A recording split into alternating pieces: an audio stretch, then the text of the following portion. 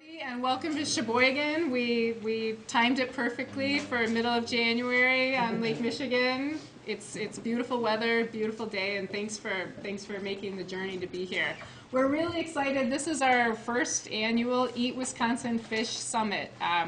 We're excited to have a variety of different people coming from different perspectives here. The point of today is really to get people together who are interested in local Wisconsin fish and start talking about some of the issues surrounding local fish, maybe some of the obstacles, barriers, questions that people have. It's really a day to learn, and then also we want to learn from you. So the afternoon is basically dedicated to panels and discussion, and that's what we want it to be. We are going to do some presentations in this morning to give some people who maybe aren't familiar with what types of local fish we have. How is it to be a commercial fisherman on the Great Lakes, fish farmers in Wisconsin. So we want to give some background information, and then after our whitefish lunch, we'll be having our panels up here. So thanks so much for coming. By the way, my name is Kathy Klein, and I am the Education Outreach Specialist for the UW Sea Grant Institute. Before I explain why we have a Sea Grant Institute in Wisconsin, because people get a little confused about that sometimes, I just want to thank our sponsors, Sea Grant, one of them, but also the Wisconsin Department of Agriculture, Trade, and Consumer Protection. We applied for a Buy Local, Buy Wisconsin grant, and they granted it to us, so we're happy. That's what's supporting this workshop and our reception later on tonight, late this afternoon, at the Lakeshore Culinary Institute. So thank you for DACCAP to supporting this local food initiative. And also thanks to our producers who are here and also donated fish for our reception tonight. So Bailey's Harbor Fish Company, All Natural Greens and Marinette, our perch, Bodine Fishery from Bayfield, and then Dairyland Shrimp from Westby, Wisconsin. Yes, we have a shrimp farm in Wisconsin, so we have our own local shrimp. Believe it or not, things are happening in Wisconsin. And also a little bit about Sea Grant, because that's who I work for, and that's why we're here. Sea Grant, there's a Sea Grant program in every coastal state in the United States. It's usually associated with a university. We're associated with the entire UW system. Our main office is in UW-Madison. Every coastal state, yes, we are a coastal state. We have 2 Great Lakes surrounding us. That's what makes us a Sea Grant program. So every Great Lakes state has a Sea Grant program as well. And we can prove that because we have somebody from Michigan Sea Grant here who will be talking later on, Ron. So this is just showing all of our Sea Grant programs, and our main job is to support research. So we support research on Lake Michigan, Lake Superior, and then we also support education and outreach around that research. So we're funding the research and then also trying to get the results of that research out to the people who can use it. So why are we here to talk about fish today? We're also part of NOAA. NOAA supports us. NOAA has a big interest in fisheries in the United States.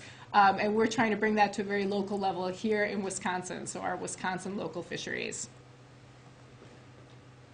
So why are we here to talk about fish? It's great.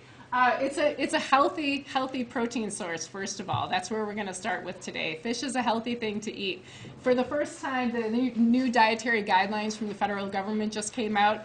Okay, so not everybody plans all their meals based on the U.S. dietary guidelines, but it is a starting point, and a lot of things do stem from it, like what's included in school lunch programs, for instance. And so for the first time, the U.S. dietary guidelines has said, hey, fish is a very healthy protein source. Why not consider swapping out 2 servings of meat or poultry a week with seafood? It doesn't sound that dramatic, but it is a big dramatic move for the federal government to say that. So that just came out recently. Why not include more of your protein sources from seafood? So I'll just go back to here. So seafood it's rich in minerals and vitamins. It's good for your heart. It has omega-3 fatty acids in it, which is it's the main dietary source of omega-3 fatty acids, which research study after research study has shown is very beneficial for our brains, most importantly. So, and why Wisconsin fish? And what does Wisconsin fish mean? And what does local mean in Wisconsin? Brett Shaw is a researcher at the University of Wisconsin-Madison from the Department of Life Sciences Communication. He recently completed a study doing some surveys on what does local mean to people in Wisconsin. And he found out local means Wisconsin. Just some basic results there. Local doesn't necessarily mean the Midwest. People in Wisconsin really want to purchase things from Wisconsin. That's what's most important to them. So Brett's going to be presenting this later on during the Wisconsin Local Food Summit, which our workshop is kind of kicking off right now, and the reception tonight is kind of the official kickoff for the Wisconsin Local Food Summit. That's why we chose to be here in Sheboygan for this meeting. We wanted to tie in with that local food workshop. So more from Brett later on about that. And this is just going back again about the main things about why fish is a healthy thing to eat. The vitamins and minerals. It's lower fat, lower calorie source of protein, and those omega-3s. So why U.S. fish? Seafood is important. It's good to be eating fish, but people really should be eating fish from the United States. A big reason why, and a lot of people don't realize, and we found in working on this project, a lot of people, this really resonated, that more than 90% of the seafood that we're eating in the United States right now comes from outside of the United States. So we are importing a huge amount of seafood into this country. It's a gigantic trade deficit. We have, obviously, local suppliers here in the United States. There are a lot of reasons why we should be purchasing our seafood from our own producers in the United States. And just a little bit about what that imported seafood looks like. Where is it coming from? A large portion of it is coming from China, Canada. We import a lot of fish from Canada. And then going down Thailand, Indonesia, Vietnam, Chile, that's kind of where you can definitely see the main suppliers there. And then what is the seafood that we're importing? We really love shrimp in the United States. I'm sure that's no surprise to you. A lot of people don't like seafood or say that they don't like seafood. They'll eat shrimp. Salmon is another big one. So, you know, the seafood that we're eating in the United States right now, not too diversified. We could really, you know, spread out and start enjoying some different species. And so why buy local fish? You know, we're kind of taking it to the U.S. level, but bringing it into Wisconsin. People are starting to get more and more serious about their local food. The local food movement with produce has been going on for quite a while now. This is a report that was recently released from the National Restaurant Association, I think, and they polled about 1,500 chefs from the American Culinary Institute about what are the top 10 trends that they see coming up for 2016. So the number one there is locally sourced meat and seafood. Now that people have kind of figured out some of the hurdles of sourcing local food, local produce, kind of that next step is taking it to the protein sources, which can be much more complicated and difficult for a lot of reasons. We'll tackle some of those later on today about you know, what makes protein different than some of our produce. But the demand is there. Chefs are watching. They're interested. So you know, now's the time for producers to connect with the people who want this food. So when we started talking about local fish a couple of years ago, and we started thinking about this project, and we started talking to some consumers, we did some surveys, and what we found is that some people would say, well, sure, I love fish, and I love local fish because I go out for fish every Friday. Of course, that's what we do in Wisconsin. We love our fish fries. I love our fish fries. I mean, most people who I know have their own favorite fish fry in different places. But, you know, a lot of people don't think about when they go out for that fish fry, what are they most likely eating if they're not in Green Bay or Sheboygan, or if they're in Madison, chances are they're eating cod. We love cod now in Wisconsin, and, you know, it fries up really well. It makes a good fish fry. It is not from Wisconsin. And just a lot of people don't make that connection. They think, I do eat fish. I'm a really good fish eater. So we have a lot of water in Wisconsin. We're rich in groundwater. We're rich in our Great Lakes. People have, I would make the case that a lot of people have lost their connection to these Great Lakes, to our water resources, because we're not eating our local fish so much anymore. We have a long history of those fish fries that we used to have on Friday used to be whitefish. They used to be perch out of Lake Michigan. People were very connected to those fish. We're not, Titus will talk a little bit about why we're not getting perch from Lake Michigan right now, but a lot of things have happened to the Great Lakes. It's tough for commercial fishermen. There have been a lot of changes. But I would make the case that it's really important for us not to give up on the Great Lakes or to give up on our local fish resources, because there's really no closer way that somebody can be connected to our water resources, I would argue, than to eat fish raised with those water resources or from those bodies of water themselves. A lot of people go fishing in Wisconsin, but not everybody does. People who go out and make their own catch and eat that fish, they feel very connected to that body of water. But for the people who aren't going out fishing or can't get out on Lake Michigan to go fishing, being able to go to a restaurant in Wisconsin or to a grocery store and buy fish from that body of water that we claim as our own in Wisconsin, that's a big deal. And I think that's something that we should support and make available to people. So that's why I make the case for local fish. I think that it's very important for our state identity, who we are, and what we believe in. And here are some of the people, the faces behind that local fish. This is Helverson's fishery up in Cornucopia, Wisconsin. We've had Great Lakes fishermen, people, families fishing on the Great Lakes since the early 1800s. That's a very old industry in Wisconsin. Those are people who work very hard and are also they're preserving that maritime history on the shores of Lake Michigan and Lake Superior. And our Wisconsin fish farms. We've been raising fish in Wisconsin for probably as long as there's been a state. Our Wisconsin fish farms they're very different when you think about aquaculture throughout the world. We'll talk a little bit more about aquaculture. But raising fish in Wisconsin is very different than raising fish in Thailand for many, many reasons. A lot of people don't know that there is a lot of local fish available in Wisconsin that's raised on local farms. So we want we want people to know about this fish source as well. And mostly this summit is about trying to reconnect the people of Wisconsin to their local fish. So we've been working with some restaurants to bring that local fish back in. This is Bray's in Milwaukee.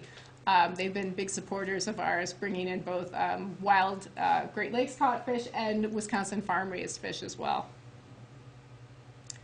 And then I'm just going to go over, we're going to have, Titus is going to do a talk about commercial fishing, and Emma's going to do a talk on Wisconsin fish farms. But just to give you, introduce you to your Wisconsin fish. So you know what fish we're talking about here. Here's our commercially caught Great Lakes fish. Some things well, I guess I'll let Titus kind of get more into depth with his friends. And our Wisconsin farm-raised fish. And like I said, there's Pacific white shrimp, a new species. Sawguy is something that we're working on. We're doing research right now at the Northern Aquaculture Demonstration Facility, coming up with new species to raise in Wisconsin. And here's, yellow perch right here. People have a deep connection with yellow perch. It used to be in our fish fries quite a bit. Now we're raising it on farms. And a little bit about Eat Wisconsin Fish. We started this a couple years ago just to start figuring out how to get the word out about local fish. So this is the next step in this project. But we started off with just a small pilot program working with the Seafood Center in Madison to do some messaging about local fish. There's some farm-raised rainbow trout, labeling it as Wisconsin-raised fish just to let people know that this fish is out there. They can buy it. As you've seen in the back of the room, we've tried to come up with some promotional information. We have a great graphic designer who's been working on this message about Eat Wisconsin Fish, so we've been trying to get the word out that way. And hopefully you picked up a local buying guide. That's supported by DACCAP as well. We just finished that. It's hot off the press. We worked with our producers. So this is a buying guide that a chef or a retailer, somebody who wants to start sourcing local fish for their business, kind of look through this guide to see what's available and from whom. It's basically a starting point. We're going to be moving it onto the web as well, so there's a little comment card in there. We're hoping if you see anything or if you have any comments about any of this workshop today, feel free to write it on the comment card, drop it off at the registration, or take it home with you. You can pop it in the mail too. We'd love to hear from you because this is all about the consumer, it's all about the retailer, it's all about the producer. We want to hear your ideas. Just a little bit about our messaging there, trying to get local fish back on the menus in Wisconsin. And I'm going to stop there because I'm going to try and keep us on schedule. And I'm going to introduce Titus Seilhammer, who's our fisheries specialist from UW-Sea Grant, and he's going to tell you everything that you've ever wanted to know about Great Lakes commercial fishing in 20 minutes. 20 minutes, Titus. 20 minutes. I'll take my coffee, too.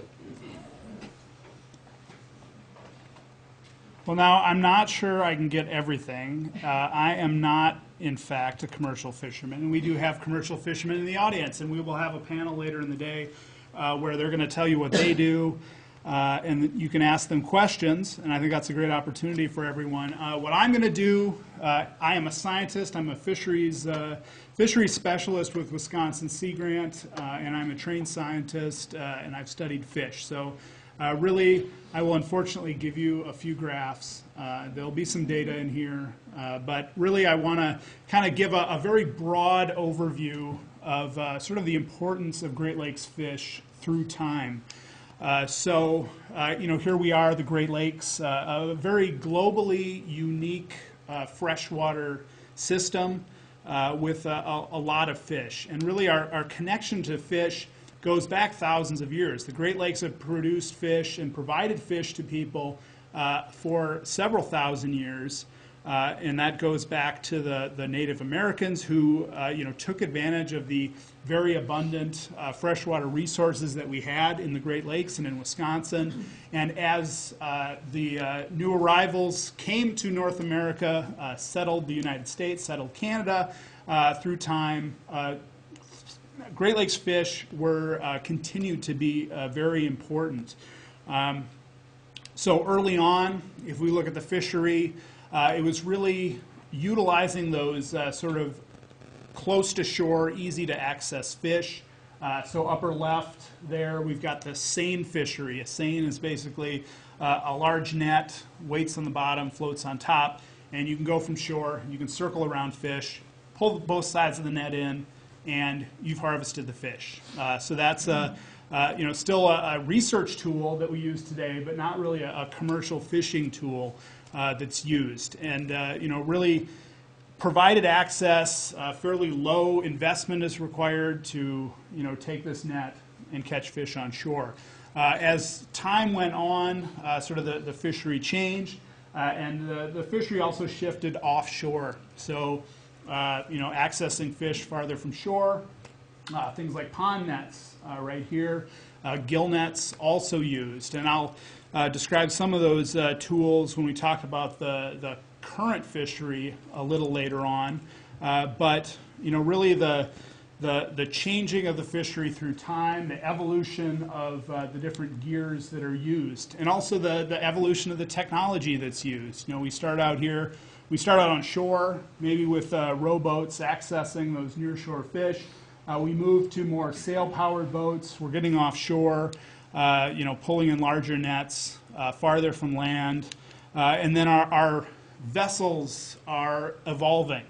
So larger vessels are being used, powered vessels. So we shift away from sail power to motorized boats. And that allows for access to different fisheries.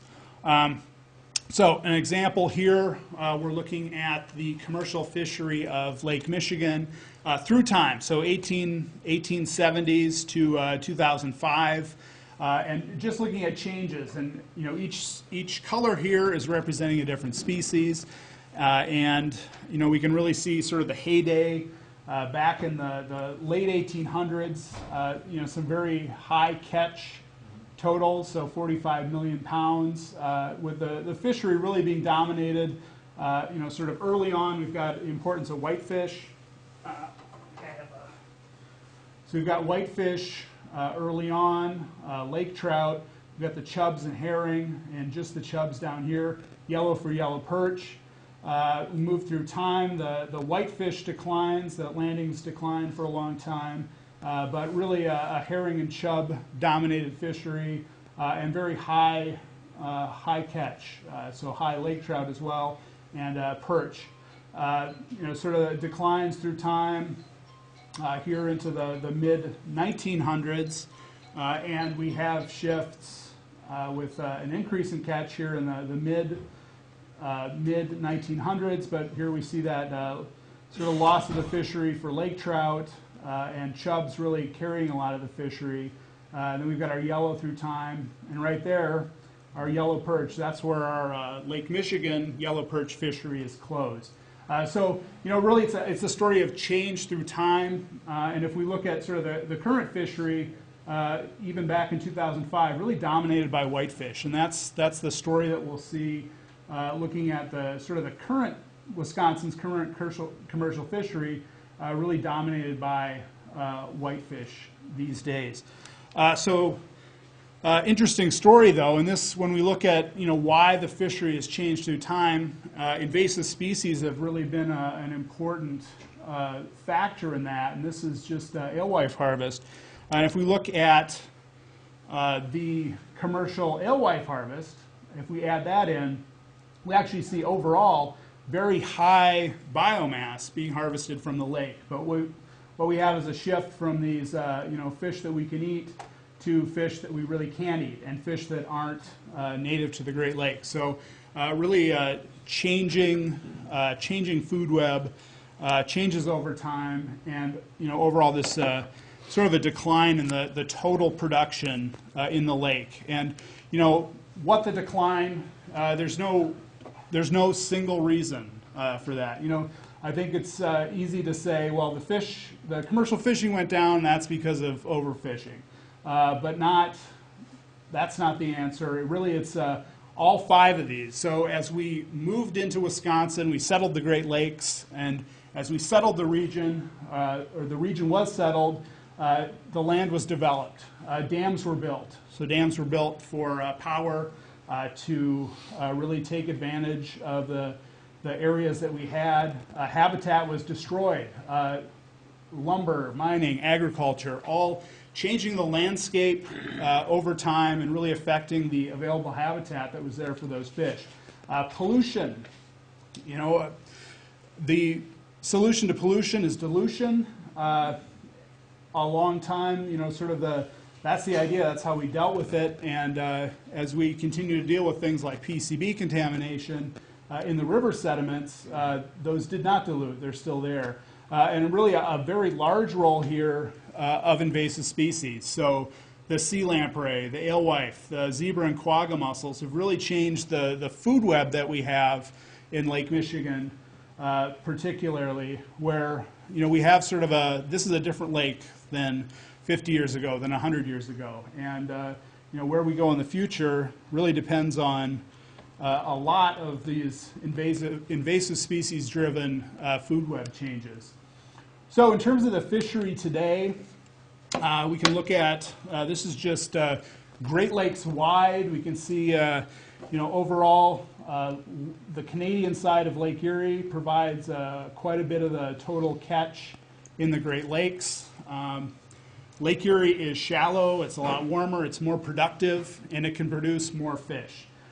So lots of the fish coming out of here tend to be small fish, or smaller fish than we have in Lake Michigan. So perch, walleye, smelt, some of the big producing fish out of Lake Erie.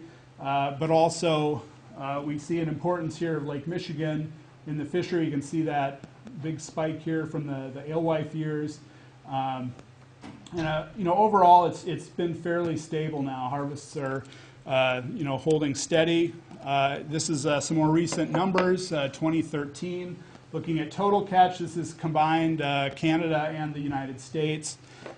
Looking at by species, lake whitefish, really the dominant overall species harvested from the Great Lakes, representing the largest catch total. This is pounds, and the highest value, about $17 million. Followed closely by the perch and walleye, and this is really where the Canadian side of the lake, Lake Erie, comes in. Pretty much all this walleye is coming out of Lake Erie. Most of this perch is coming out of Lake Erie as well on the Canadian side. And then some other species, lake herring and other species that we have in the Lake Superior waters of Wisconsin, lake trout as well, to a lesser degree. So, when we look at Wisconsin's commercial fishery today, it's really a story about whitefish for the most part. So, the current state of the fishery, it's very closely managed and regulated, and we can talk to commercial fishermen, and they have to deal with a lot of different regulations and rules. And I think overall, what we're looking at is trying to have a sustainable fishery and providing fish into the future. There's a limited entry system, so there's only a certain number of commercial fishing licenses that are available.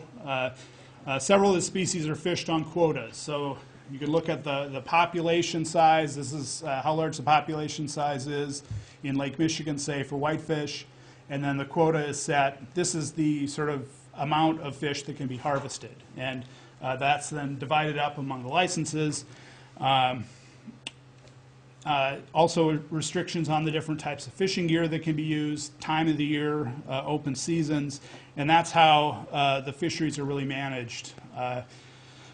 In terms of gear type, I think it's, we can talk about the species, but what about how are they caught? I think that's something interesting to know about your fishery to better understand it.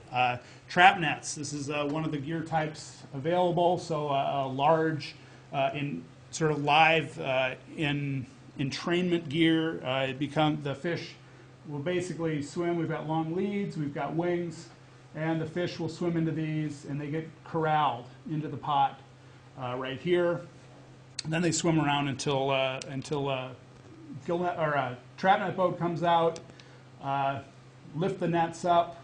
So we've got buoys out in the water, marking different parts of the net. The pot is pulled over the back of the trap net boat, which pushes all the fish to one side. Here's a bunch of whitefish coming out of Lake Michigan, and then they're sorted. So you can dip those fish out, sort them. This is a lake trout right here. So lake trout, not looking for those. Tossed back into the lake, you can swim away. Smaller whitefish, also tossed out, and they can grow to be larger, so we can eat them later on. This is the catch here. So we've got whitefish coming out of the net, and just a view of some different buoys that are out there. Another gear type, gill net. So gill nets have been an available gear type for a very long time. The net's now made out of monofilament, so the fish don't see them. They swim into them, and they get entangled in those nets. The fish can then be pulled up. We've got different fish tugs here. You can fish in winter, in summer, but then again, it depends on where the different gear types are allowed. So head out on the lake. Here's some of the technology, and a very old technology at this point, but a hydraulic lifter to help bring those gill nets into the boat. So rather than, in the 1800s, you may have pulled these in by hand. Now there's an assistant there to bring that in. This is a set of gill nets here. This is for chub fishing. So, one of the different ways to target different species is to use different size mesh. So smaller mesh, you'll catch smaller fish. Larger mesh, if you were fishing for whitefish, you would have a larger mesh size, larger hole, so your whitefish would swim into that. setting nets in different places and different depths at different times can help target the species that you want to catch. This is a chub fishery here, so a small mesh size. Chubs come in right there on the board and eventually smoked, and we can enjoy those smoked chubs. Trawling, sort of a limited gear type in the Great Lakes, but there is some trawling. So basically dragging a large net through the midwater or along the bottom and catching the fish that are there. Different trawlers. We've got a large drum here that rolls that net up as it's put in the water. Here's the net coming in. And that, a more mobile gear type that can, catch the fish where they're at instead of setting things and waiting for the fish to come in. So in terms of Wisconsin's commercial harvest, what does it look like? So I've got some 2013 values here. This is the total harvest for Wisconsin waters at Lake Michigan in 2013. Over 90% of that is the whitefish. So we're very much a whitefish area now. Lesser degree, there's yellow perch coming out of Green Bay. There is a perch fishery in Green Bay with a small quota there. But again, the Lake Michigan fishery for perch, that's been closed since the mid-90s. And if we look at why that, there are very limited fishing effort for that perch now, even on the recreational side, and that perch fishery just hasn't come back. And the reasons, probably related, most likely related to invasive species and the zebra and quagga mussels changing the food web and making it really hard for perch to survive in Lake Michigan. Smelt, small amount of smelt, chubs, some chub fishing, and burbot. And really we've seen sort of a shift away from catching some of these smelt and chubs. Again, probably changes in population, but also changes in the lake. The water's very clear now. If you're a small fish, like the rainbow smelt, coming through the very clear waters of nearshore Lake Michigan is going to be a problem. So do we have small populations, or have some of these fish shifted into really the deeper waters? And questions there about lake-wide what's happening to the food web, and in the future what's that food web going to look like? Lake Superior, again, a large portion here of whitefish being caught, but Cisco also, the lake herring right here, providing a large chunk of that. But that's a very seasonal fishery and really driven by the eggs, which there's a very large market for the eggs going over to Scandinavia. The Siskowet, which are the fat lake trout, and the lake trout as well, chubs, and some of the burbot. And I put burbot up here because we will have, we're going to have burbot on the menu later, I think, yes? Yes. So burbot, our only freshwater cod species, and it's a tasty fish, so maybe not much to look at. So the future, we're having continued management into the future to sustain the fisheries. Questions, what's going to happen with total production? What are potential changes? Certainly climate change and warming of the waters could change our fisheries. This is a recent study, and what it's just looking at is recent days and of the temperature preference for these different species just between 1979 and 2006. So not even projecting into the future, but just looking at changes through time. And we actually see for some of these species, walleye, Chinook salmon, lean lake trout, are seeing actually more habitat area in Lake Superior. Lake Superior very deep, very cold, and so warming actually increasing some of this habitat for some of these species. Siskowet lake trout maybe declining. That's more of a deep deep water species. So, you know, it's just really another story of changing lakes. You know, the food web, the ecology is changing, and I think that introduces a lot of uncertainty into the future. And then the continued threats of invasive species. You know, I think we're still dealing with the species that we have, things like sea lamprey, really sort of a success story in control of an invasive species, but also an ongoing cost. You know, we need to continue controlling lamprey or the numbers will increase and impact our fisheries. But things like zebra and quagga mussel changes on the lakes, round gobies. How many round gobies are out there? What's eating round gobies?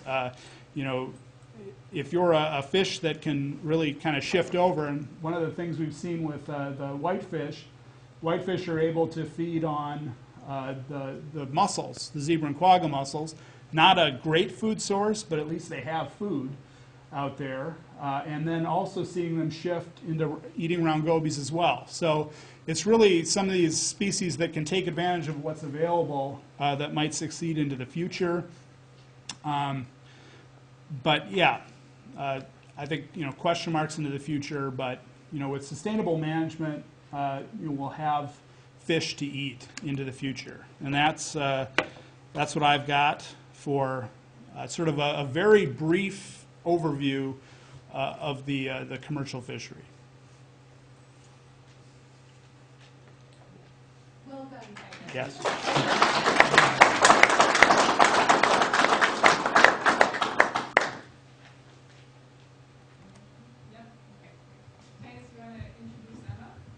Hello everyone, my name is Emma Weirma. I'm from the UW Wisconsin Stevens Point Northern Aquaculture Demonstration Facility. For those of you who don't know where that is, that's up in Bayfield, Wisconsin.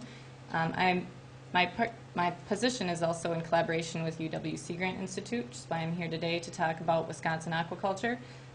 Again, this will be kind of a crash course in Wisconsin aquaculture. There's a lot to know. I really want to give you the broad sense of it all.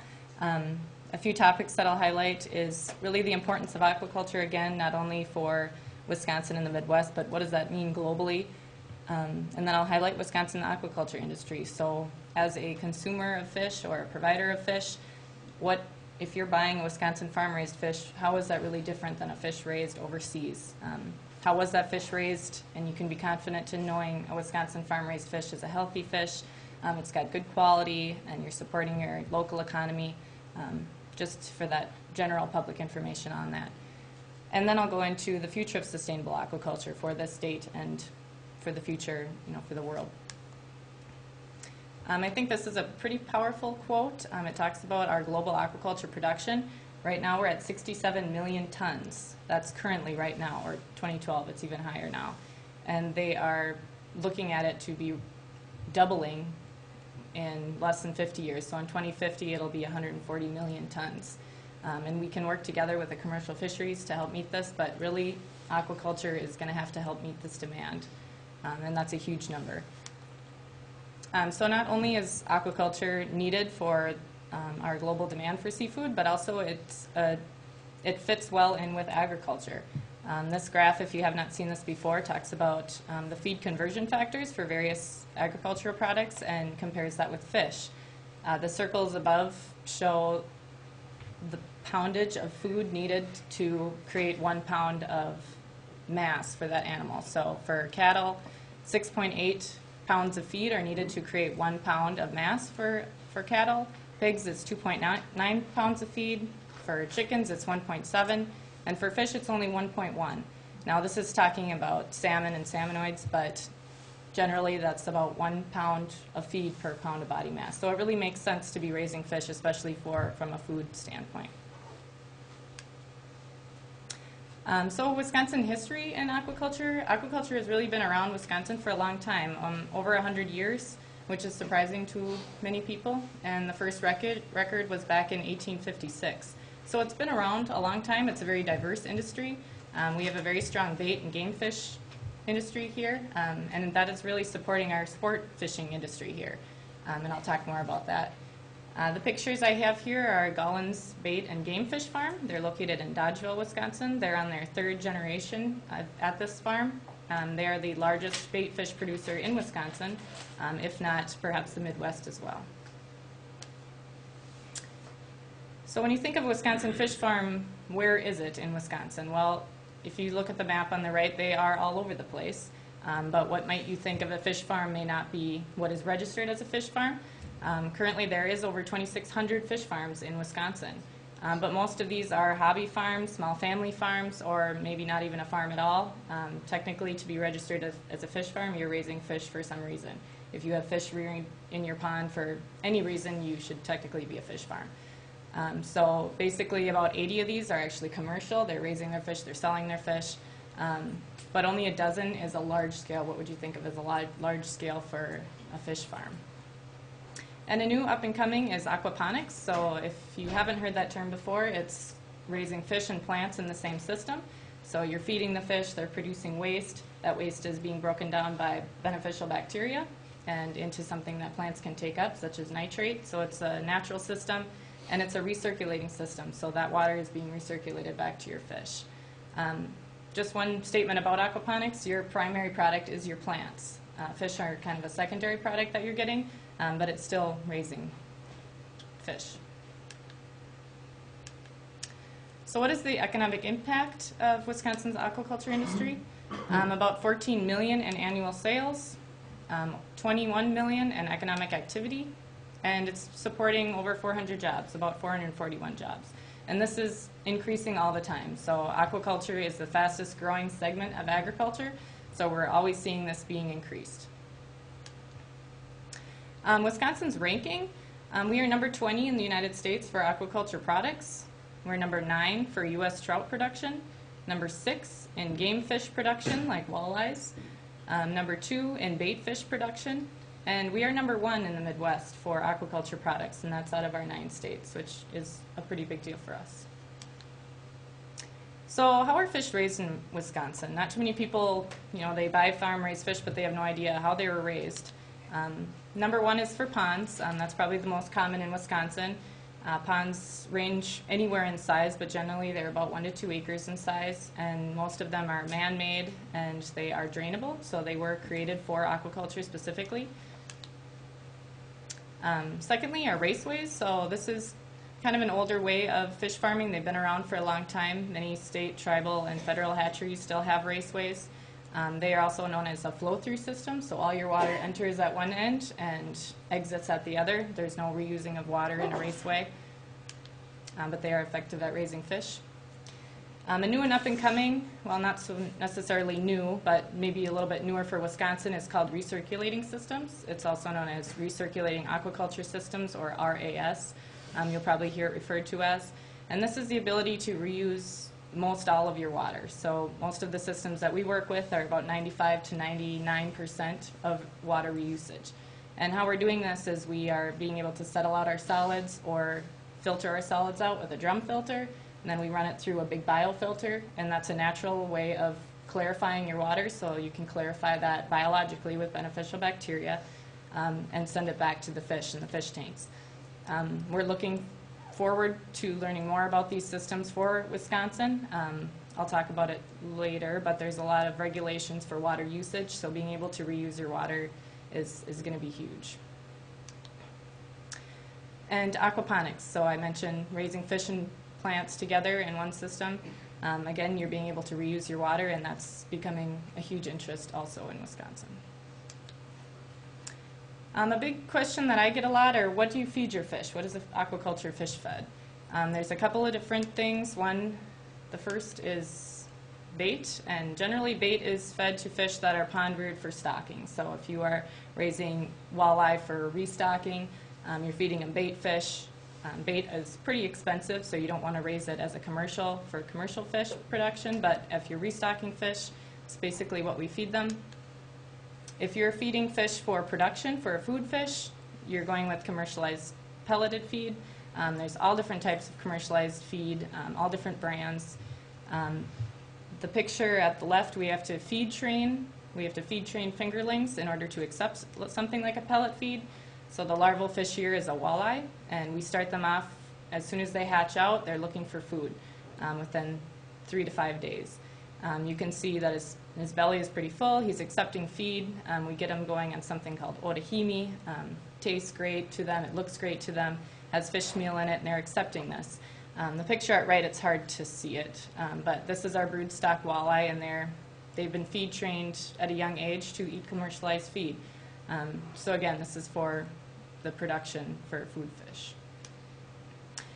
To go into a little bit more detail about commercial feeds, a lot of people say, well, what's in fish food? What's in that commercialized feed? Well, here is a picture taken right off of one of our feed bags at the facility. This is for our trout broodstock. Again, there's all different feeds. There's a lot of research done on what kind of nutrients are put into feeds to make that fish grow the fastest, be the healthiest.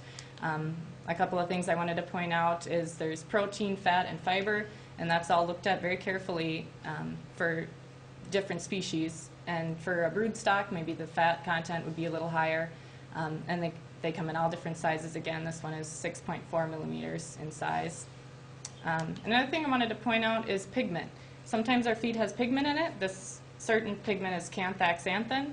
We also have another pigment that's called astaxanthin. These are both FDA-approved pigments, and they are antioxidants pretty much. So these pigments are naturally found in things like shellfish, like zooplankton, in crustaceans. So the fish is naturally getting this in the wild. And so it's an antioxidant for them, for their health, but also it helps with pigmentation in the flesh color. So when you eat an Atlantic salmon and it's kind of a bright, nice flesh color, it's probably because the pigment has been in their feed. And that's not a bad thing, that's a positive thing. You can actually find these pigments at a health food store for human consumption as well. Another thing I wanted to point out is fish meal.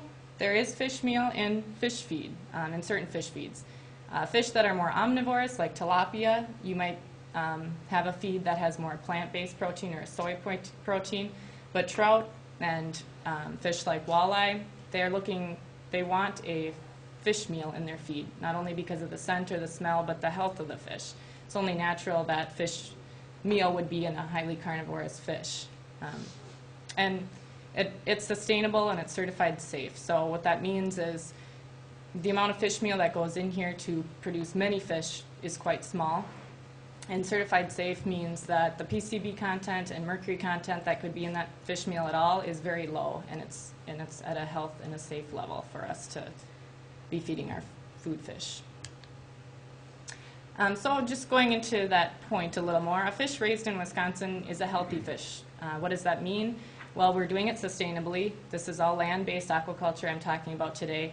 We're not talking about net pen aquaculture, so there's no intermix with wild species.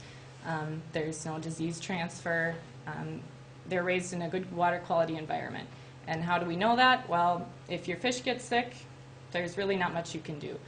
There's a few antibiotics that are approved for the U.S., but really they might not be that effective. They're expensive. So really, if you're a farmer in Wisconsin, you want to keep your fish healthy. You want to be monitoring them every day. You want to be checking water quality, monitoring that. Overseas, for example, we have no regulation on how that fish is raised. A lot of times it is in a poor environment, and what they do is they give an antibiotic to them, and they just probably keep giving them antibiotics because it's not regulated over there. Here it is, and generally we don't have to use it, and we don't use it. So a healthy fish is, you see good growth in a healthy fish because that's what happens. And that means profit. So of course that's what we want to see, plus we know it's a healthy farm-raised fish. I just wanted to highlight a few bottlenecks that we see in the industry. Our facility works directly with a lot of farmers, and we see some of these limitations and bottlenecks. One of these being very strict permitting and regulations for farmers. And it makes farmers, it's very difficult for them to advance or to just sustain their farm. It's very unfair. And what I'm talking about is their water usage and their effluent. So aquaculture and agriculture should be in the same category, but it's really not. Aquaculture is very regulated by the DNR, not so much DATCAT, Department of Agriculture. There is new legislation out currently right now with a bill being looked over to make aquaculture part of agriculture. And all that means is pretty much leveling the playing field. We're not saying that all of a sudden aquaculture, there will be no regulation for it. We're just hoping that this will really help advance the industry and help our farmers. Another bottleneck is competition with imported seafood. As Kathy mentioned, 90% of our seafood is coming from overseas, and only about 1% of that is actually inspected. So like I stated, we have no idea how that fish was raised overseas. When it comes to us, it's usually packaged, it's frozen, maybe it's looked over for fillet quality or flesh quality, but we don't really know where that came from. And our farmers that are providing a really good, sustainable product, it tastes good, it's healthy, it's well raised. We're competing with things like tilapia that's $2.99 a pound. And this picture is pretty funny to me because it says quality seafood. Well, it was previously frozen, it was a product of China, and if you really want to eat something that's been raised, processed, shipped over here and frozen for $2.99 a pound, it's pretty scary to think what that fish had to go through. It's obviously probably wasn't in the best environment. So we're really trying to push for is read labels. What's been happening now is labeling is becoming much less strict. So companies don't have to label if they're from China, and the market here might not require it. So if you look at a piece of seafood and it's not labeled, it's pretty much you probably don't want to eat that because it's probably coming from overseas. And really, we're telling our farmers, and they're doing a good job at this, is you market a premium product. You get what you pay for. So if you really want to eat that $2.99 a pound tilapia, then it's probably going to taste like a $2.99 tilapia from China. Another bottleneck, too, that's kind of associated with the previous slide is public education. A lot of people think farm-raised and they think negative thoughts. There's been a lot of media about net pen aquaculture and how that's just a negative feeling. Well, farm-raised here isn't the same as farm-raised overseas. Farm-raised in Wisconsin is sustainable, it's land-based. So we just want to make sure people understand what that means, where their fish is coming from. We really want to promote locally raised or locally caught, either one, and promote sustainability for sure. The pictures are of our local schools, so our facility has helped to incorporate aquaponics into local schools so students can raise fish and they can raise vegetables. And not only are they learning from these, they can incorporate their classes with aquaponics. They can look at biology, technology, education. They can look at marketing and business. And also they can have a fish fry at the end of the year. So our facility is really promoting that, and students are learning this at an early age, not only what aquaculture is, but how to be sustainable. Another big bottleneck that people don't really think about is workforce education. This industry is exponentially increasing and investors are looking for workers. And it doesn't mean you're experienced if you go to school and get a degree in this. It's really about experience. So hands-on education is huge. And they are in such high demand. So it's surprising, but one of the largest threats to new facilities is poor management. So a new investor will come in, hire somebody that has a degree in this but has never raised a fish before in their life. So we see a lot of issues with that. So what we're doing at our facility and what we're promoting is getting hands-on education. Go to a fish farm if you want to be in this business and work there for a while before you start to be in anywhere near management. In our facility, we do a lot of hands-on training and education. So we are constantly training workers and giving them out to the industry. One last bottleneck is the fish themselves. So many times raising fish might not be the issue, it's actually making a profit. So some species might be good at a small level, a local level, or urban markets, but as soon as you hit commercialization of that species, that might not make you the profit that you thought. Availability of eggs or feed trade fingerlings. If one company is providing eggs or fingerlings and all of a sudden they go out of business or they quit doing that species and change to a different one, that was your main income. That was where you were getting your eggs. So we talk about bioplan, know your species, and definitely have a backup plan. Literally don't put all your eggs in one basket. Make sure that you have a couple different companies that you can order from as a fish farmer. I talked about our facility a little bit throughout the presentation, but I just wanted to highlight our mission is promoting education and obviously advancing sustainable aquaculture. And we do this a number of different ways. We're basically focused on Wisconsin, but we have partners across the Midwest, even internationally. But we have projects and partnerships. Our partnerships are state, federal, tribal, private. We've got organizations partnered with us. We've got hatcheries, farms. Workforce education is a big deal for us, so like I stated, we always have interns coming in. We're hiring new hires all the time, and then we are providing them to the industry for that hands-on education. Technology transfer. Technology in this industry is always changing. It's always advancing. We are testing technology at our facility just to know what works, what's efficient, and then we can transfer that to the industry as well. A key thing for us is all of our research and projects are very relevant, and we are working directly with farmers to know what do they want. Do they want to know about a certain species or a technology? We have about 8 projects going on right now. We have 8 different species at the facility right now, so we try to make this relevant. We're trying to directly benefit the industry. Where are we headed for aquaculture? Like I mentioned before, being able to reuse your water, so recirculating aquaculture systems. Again, land-based, they're sustainable systems. You can reuse 95 to 98% of your water. Partial recirculation is a new up-and-coming as well. We have a lot of farmers in Wisconsin that are looking into partial recirc. It's not so much capital cost. You might not need a drum filter or a biofilter, but you can settle your solids out with a different tank setup and system. And to a farmer that they are capping out their water, they're using as much water as they can, but they still want to advance or expand, there's really not much they can do. So they have to look into being able to reuse some of that water.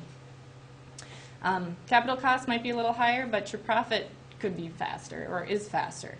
There's things you can control, like your temperature, your water quality, and you can see your fish directly. You know, in a pond that might be more difficult. You can't control things like temperature, predation, things like that. In an indoor system, you can do that. And there's a greater species selection as well. So you can look into species such as Arctic char. So this picture is a 1-year-old char we were able to get to market. We're working with a private company with them. In recirc, we could get them to market in 1 year. Without recirculation systems, if you can't control things like temperature and water quality, it might take twice that long or even 3 times that long. Where else are we headed? Well, the local food movement. Just like today and tomorrow's local food summit, there's been a really big push for this, which is great for Wisconsin aquaculture. Technology advancement, like I said, it's always improving, it's always advancing. We're here to test that and to transfer that to the industry. New promising species for food fish. This is a picture of the Atlantic salmon that we're working with. So that's becoming a new and up-and-coming species for Wisconsin. So we're looking to raise Atlantic salmon in Wisconsin for the industry. So that will be huge. Arctic char is a big one as well, and saugeye, like Kathy mentioned. So saugeye is a cross between a female walleye and a male sauger. And the reason we like to see walleye for a food fish is we see that they grow almost twice as fast as walleye. So from a food fish perspective, they're a really good species. Workforce development for conferences, workshops from our facility. We're really trying to get people out there, get people hands-on experience. And there's a lot of different research agencies out there. NCRAC is the North Central Region Aquaculture Center. WAA, Wisconsin Aquaculture Association, U.S. Trout Farmers, UW Sea Grant Institute, we put on today, and our facility, NADF. There's resources out there to really advance this industry in Wisconsin, and definitely if you're a farmer or if you want more information, contact those agencies. That's pretty much all I have for you today. If you want more information on us or our projects, anything, our webpage is aquaculture.uwsp.edu. We also have brochures in the back. And if you have any questions for me, you can grab me anytime.